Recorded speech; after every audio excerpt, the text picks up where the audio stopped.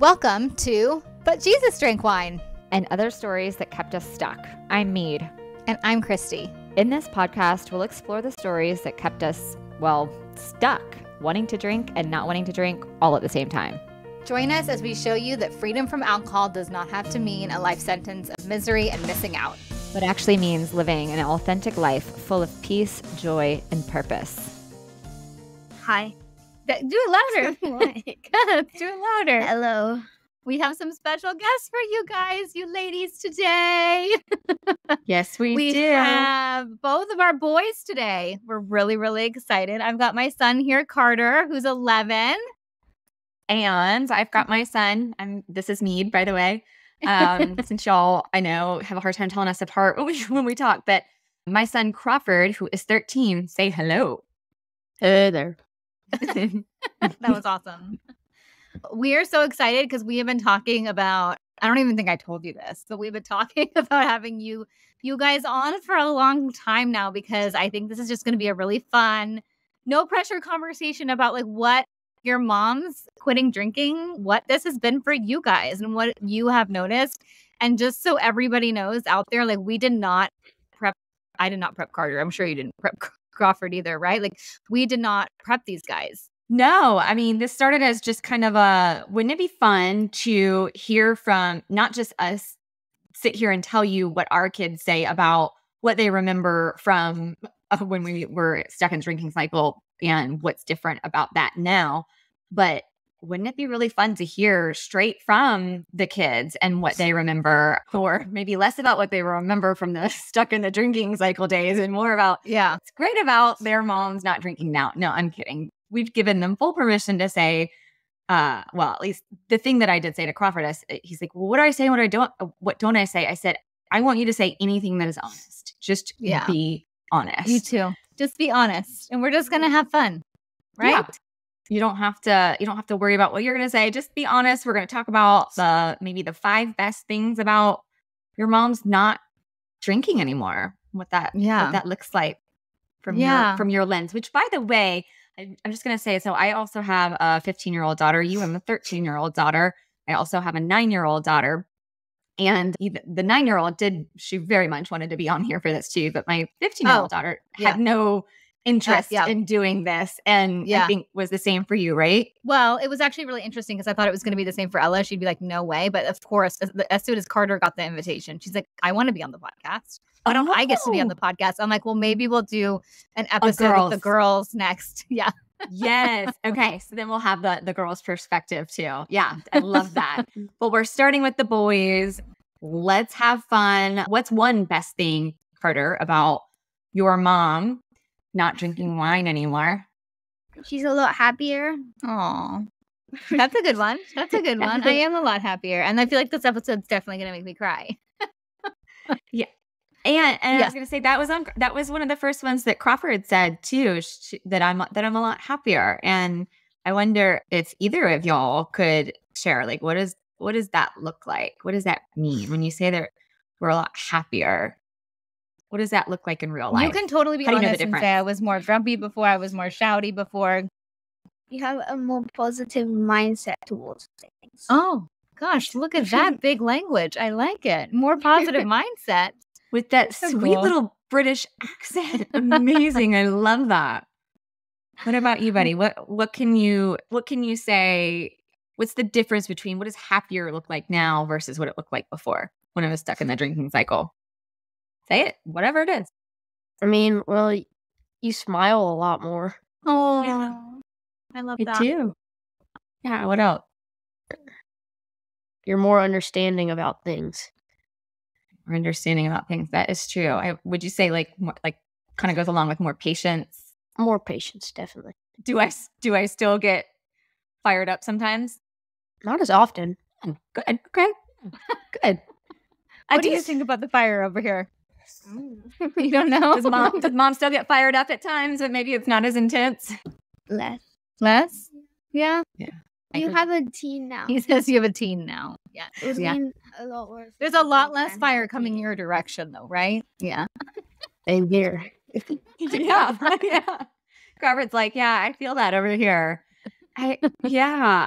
So like in that umbrella of mom's happier now, Carter says like mom has a more positive mindset and outlook towards things, and Crawford saying that, I smile more and there's less fire coming his way. I'm more understanding. So it's interesting because I think that, Christy, when we make our list of the best things about being free from alcohol, we say things like patience. Like we have more patience now. And I just think it's really neat to see like what falls under that umbrella of happier or patience and what that looks like through the lens of the little people here. Yeah, it's so true. I was actually randomly looking this morning through like client testimonials and seeing like the trends and stuff. And that was definitely one of them with like any mom. It was always more patience, more time, and better relationships with kids. And so it's just when you talk about not drinking, and I know we've said this 1,000 times, but not drinking has nothing to do with alcohol. It just has to do with gaining more patience and more clarity and a more positive mindset, just transforming your relationship with your family and your children. And it's just, these guys are on here to tell you all about it, right? Yeah, we always talk about that mental real estate that drinking takes, that drinking occupies, not just the time when we're drinking, but the time that we're planning, prepping for, recovering from, and then the time that it makes us irritable and less patient and distracted. It just occupies so much real estate. And so the difference is noticeable, and being able to see it from these guys' lens is awesome. So what else is on your list, Carter? What's another best thing? Tell Meade and Crawford what you said about the Funkos. That's what I want to hear about. More money. More money for Funkos. Yeah. More money for Funkos. Okay, now tell me what Funkos are. Yeah, tell everybody what a Funko is. They're like collectible figures, what you collect. Collectible figures, what you collect, and what are your favorite 3 Funkos that you've gotten this summer? My signed Spider-Man. Spider-Man? Signed Spider-Man, yeah. And then wait, signed? Does that mean that Spider-Man himself signed it? No, a comic artist did. Cool. Okay, carry on. Yeah. What's that? What else? Groot. Oh, I was going to say he's a tree person from Marvel. Yeah, right. That's what Crawford just said. I thought he said Gru. I was going to Minions and just Despicable Me. I was going Gru, but Groot. Okay, thank you, Crawford, for translating that for me. Okay. I don't know. I mean, I don't know. He's got a lot. We definitely have more money in this house for Funkos now. Yeah. Hey, that is a win. I love that so much. So what about you, Crawford? What's another best thing about me not ever having to drink wine again? More family time. Yeah. Family time. Yeah. So what did family time look like before when I was stuck in the drinking cycle, and what does it look like now? When she was drinking, like it was all like at parties a lot every like Friday night. But now it's like family time, like family games, family dinner, and just spending time together. So it's been really nice. Love that. Say what you said before we hit record about the babysitters. Oh, yeah. No more babies. Well, not really more babysitters, because like it was fun and all, but like I sometimes missed having my parents. Yeah. So we had a lot more babysitters before when we were stuck. And that's where it kind of like the web of, we talk about it again, kind of like under this umbrella of like drinking and what does that look like?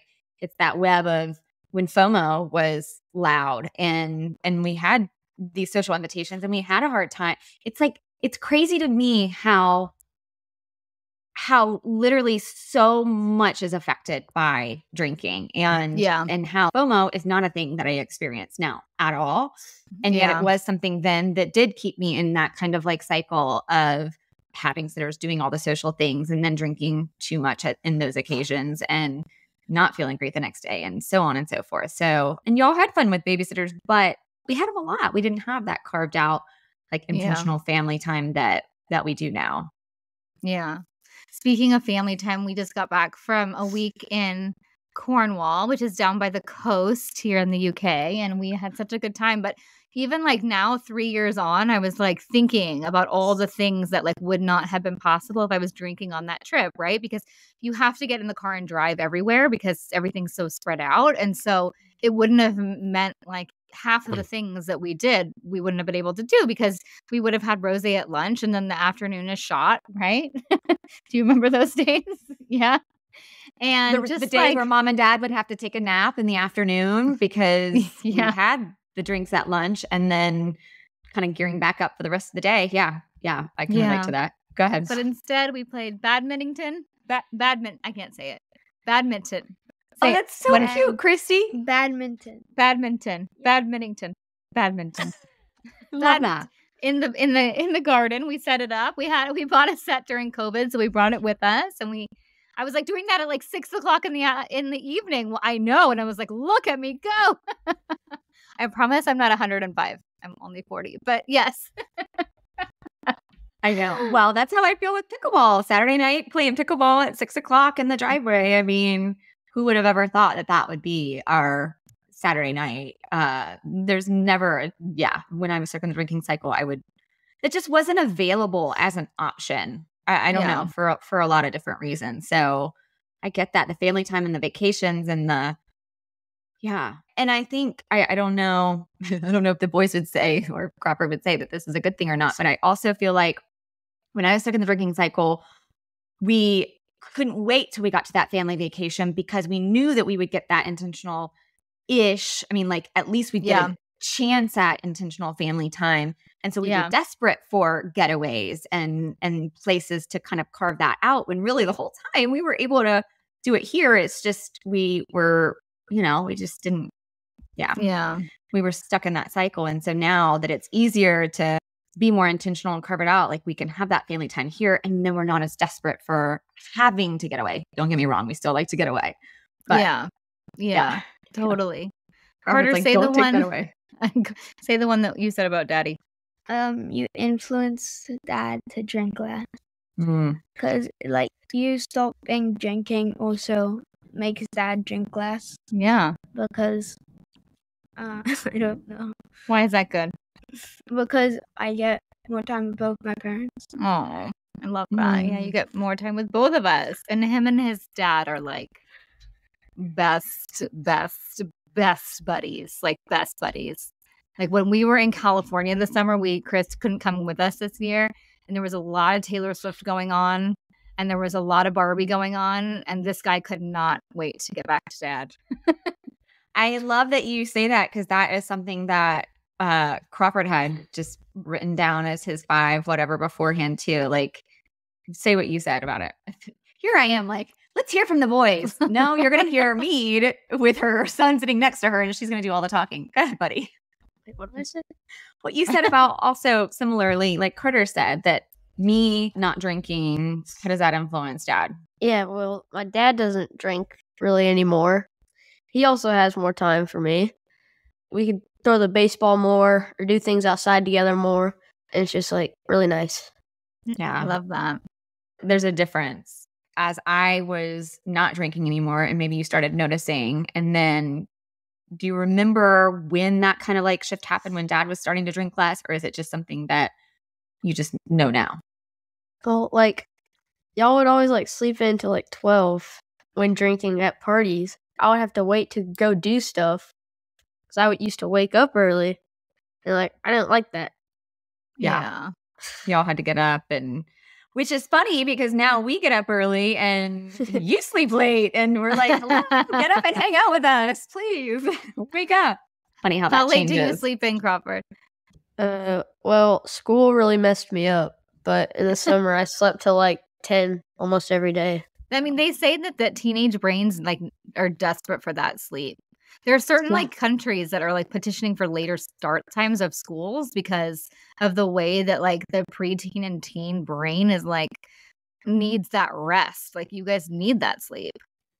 Well, it's funny you say that because, and I don't know if this is true or not, so y'all can fact check me later, but when I was in pharmaceutical sales, I sold a sleep product. They talk about like how melatonin increases in the teen years. Like you have the most amount of melatonin naturally released in your body in your teen years, which is why partly they need that sleep and why they can sleep, no matter what time of day. But remember your cousin Will, when he was sound asleep on the sofa when we went to the beach that year, and it was like everything is happening in the house around us. It was like like 3:00 in the afternoon, and he is 16 or 17, and he was just passed out on the sofa in the middle of all of this. Like, yeah, kids need their sleep anyway.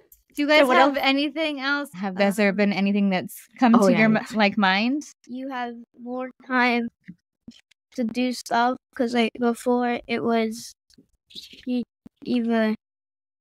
like wake up so late, as you said, and that means like me and Ella would just be awake, sitting downstairs, but like now you're up before me.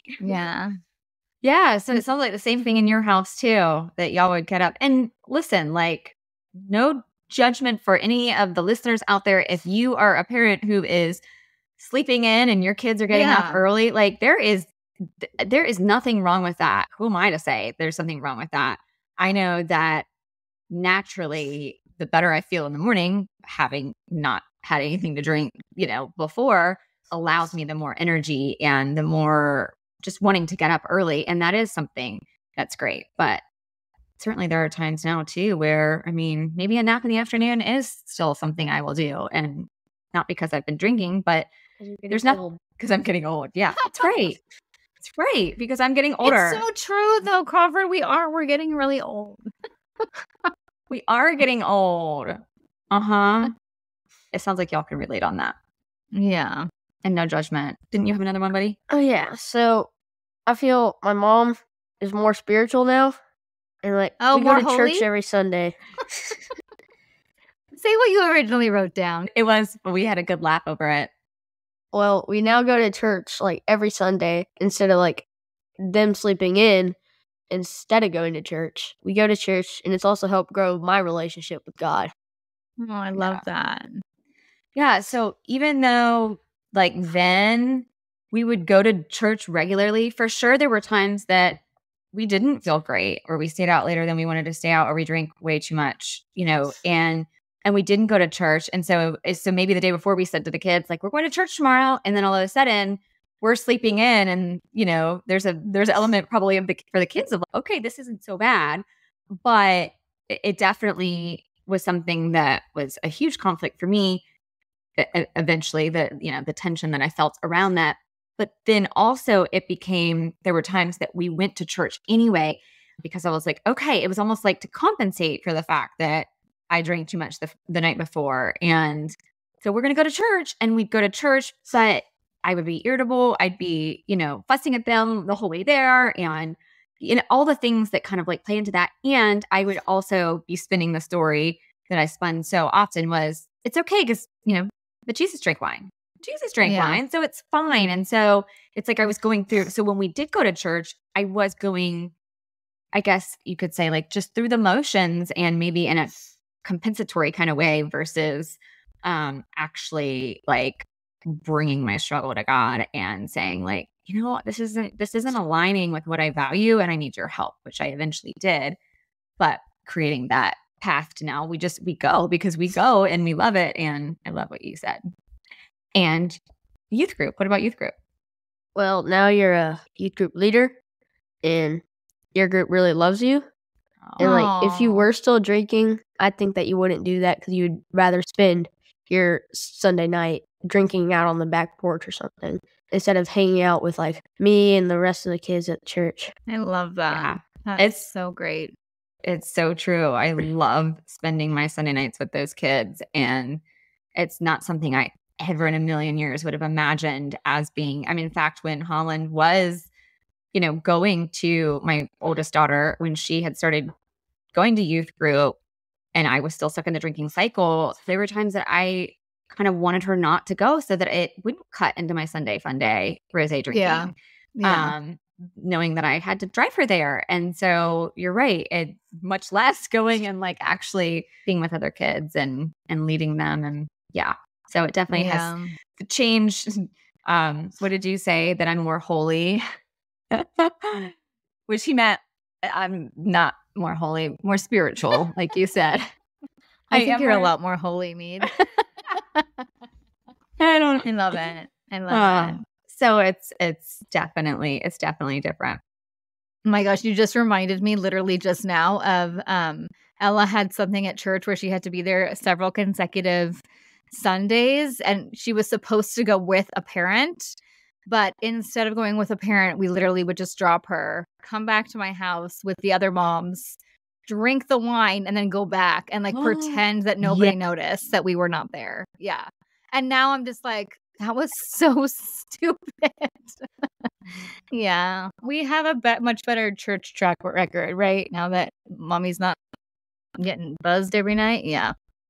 Much better. When did Sunday Fun Day become a thing too? Like, I don't know, because it's the worst possible thing that you could do to set yourself up for Monday morning. Like, whether you're working or not, like whether you're a stay-at-home mom or you're going to the office, it just spikes your adrenaline and cortisol and you can't sleep and it's a total mess. And if you have been kind of, letting your hair down over the weekend, like I certainly did, I mean, just continuing that dumpster fire, like really to start off the week, just, oh my gosh. When did it become a thing? When did Sunday Fun Day become a thing? Or I should say, when did it become a thing that now we get to make it into meaning something else? And Sunday Fun Day now actually does. It is fun. It's just fun in a way that I never thought was possible. We spend a lot of time at church on Sundays, but that's fun. Yeah, it's different than before. I also really enjoy walking him to school. Like before it was such a chore, and now we get to chat, and thankfully like we get. You used to drive even those 2 minutes. I used to drive even. Yep. Mm-hmm. It was a 2-minute walk, and it's not a 2-minute walk. It's like maybe like a 10-minute walk. Carter, tell us the truth. But you tell us. To go ahead. But when I was hungover, I would drive it. I would literally drive it, and I would literally like throw him out the car. Go like as I was driving past. Like, grab your backpack and get out. Yeah. Have a great day. Bye. You bring that up, and that's so true. That's something that I have noticed too, is that driving them to school is something I get to do and not something I have to do. Yeah. And, we've talked a lot about that kind of mindset, these things that we get to do now, and a lot plays into that. But sorry, Crawford's got a little cold work in here. That's okay. But it's the same kind of thing. Like, and as someone who's getting ready to have a child who's going to have a driver's license and be able to drive, and this is the one thing that I hear from parents who are ahead of us in this way. They're like, yeah, you'll be really excited when your kid can drive themselves, because it does, free up some time in your day, but you're also really going to miss it because that time that you have together. Yeah. So a 2-minute drive or a 10-minute walk, that's 8 extra minutes you guys get together versus when you were driving, when you were hungover. And for us, it's the same thing. It's like, it was like, it used to be just survival. I have to get them to school. And so it's like, I can just get them there. And then, but now that's some really precious time. Yeah. And it totally goes. Think so or not. I was going to say whether they think so or not, because I'm like, put your phones in the center, in the middle console. Let's fold this up and we are going to talk. So whether they agree that it's precious or not, it's precious to me. Yeah. I was just going to say it's the exact same for like all the after school activities, driving them at any time, right? Especially if you get to have one of them one-on-one now. Like, I love that so much, because I feel like, especially if like, they're both the second, right? So I think that when the older ones are around, at least in this house, like this poor guy barely gets a word in edgewise, you know what I mean? And so when it's just the two of us in the car, I feel like it's our time to like really talk. Do you think we have a lot of time just to do it in the car? We haven't, because you haven't, like, there hasn't been as many activities, but like when we do get that time, like I remember we were driving. Ella went to camp. Yeah, when Ella went to camp. But I remember like we had just dropped off Ella at something, and you were sitting in the front seat, and it was the first time you were like, Mom, I'm really nervous for camp. And it was like, we only get those special, I feel like a lot of that special you and me time when we're in the car together. Mm-hmm. You think so too? Yeah, I also remember when his dad drinks less now. Because he didn't have his driver's license. He would always walk me when you didn't. But it was more of he had to because he had to get to work on the way anyway. Yeah. And now our conversations are actually last. Yeah. I love that. That's so beautiful. I love that so much, Carter. Oh, so good. Oh, look at these boys. Do you guys know what Tiny Tina is? You don't? I thought you overheard me and Dad talk about it. Dude. Just say it a lot. We just say it all the time. I say the name. Crawford, do you know what Tiny Tina is? Who is she? Tiny new action. No. Yeah. As soon as they hear anything that resembles coaching, they like. Oh yeah. I got that from Ella this week. Did you stop coaching me right now? You stop coaching me. I'm like, I'm not trying to coach you. I promise. I know. It's so hard. I'm like, oh yeah, you're right. Okay. No coaching talk. Okay. I think it was like something along the lines of like, no, honestly, like I promise, like it doesn't really matter what those other girls think. And she's like, you stop it right now. You stop coaching. You stop that, Mom. You are not be coaching me right now. I did not hire you. We do talk about that. Like I did not hire you to be a coach right now. So, oh my gosh. Yeah. So tiny new action, something that like, okay. So boys, we have moms out there listening. We have dads out there listening. We have people out there listening that are feeling like they want to be spending more time with their children, like you boys are talking about, that is available to you now that your moms don't drink. They want that for themselves. And, they want that for their kids. They're listening to what you're saying and just really it's hitting home with them. Like, what is something that you would say to encourage them? What would you say to like a friend's mom who was thinking about not drinking anymore? I would say talk to my mom. Talk to my mom. Perfect. But probably like it just means you have more time to live your life. You have more time to live your life. Yeah. I love that. Yeah. Because fermented grape juice is bad. Fermented grape juice is bad. Good job. That was awesome. Nailed it. I love it. Oh, so good. What about you, buddy? What would you say? I don't know. I don't know. Okay. It's all right. I mean, it's just better having a mom who's always there and like dad who's always there, besides for whenever they're at work. But usually when they're working, it's when I'm at school. And that time is either spent with friends or family. And before my parents stopped drinking, I didn't have that much family time. It was mainly only friends, but now we have a lot more family time. Yeah. Thanks, buddy. Yeah, we have to carve it out. We're getting ready to go have family lunch right now. Yep. Amazing. Yeah. Is there one thing that you would like to say to any of the moms who have sons who like comics and Marvel? Go ahead. Here's your moment. He's been wanting to say it. Come on. Do it. Subscribe to Carter's Comic Corner. Subscribe to Carter's Comic Corner, guys. He has an amazing YouTube channel and an Instagram. Oh, and he's leaving. I love it. Drop the mic. He is literally leaving. What's his handle? Is that what it's Carter's called? Comic Corner. Oh, look at me. I'm trying to say social media things I don't even know anything about. Oh, this is your moment. Oh, okay. Bye. Okay. We have lost the 11-year-old. Oh my gosh. Thank you, Carter. You're amazing. All right, love you. Crawford, what about you, buddy? Any last thing that you want to leave with our listeners? Go Braves and go God. Woo! Yes. Yes. So fun. Right. Thank you, everyone, for tuning in today. This was so fun. This was amazing. Thanks, y'all, for listening. We'll see you next Monday. Bye. Goodbye. Thank you so much for joining us again this week. You can find all of our episodes at butjesusdrankwine.com. And make sure you follow us over on the gram at Love Life Sober with Christy and Meade at I'm Not Sober, I'm Free _. To learn more about what we do, you can visit our websites at meadehollandshirley.com and lovelifesober.com. Take a screenshot of this podcast and share it with a friend or two. And don't forget to subscribe so you don't have to worry about missing a single episode. And if you love what we're doing, please leave us a review on Apple or Spotify. This helps more women who are feeling stuck and alone in the overdrinking cycle to find hope and encouragement. Thanks, ladies. We so appreciate you. We'll see you next week.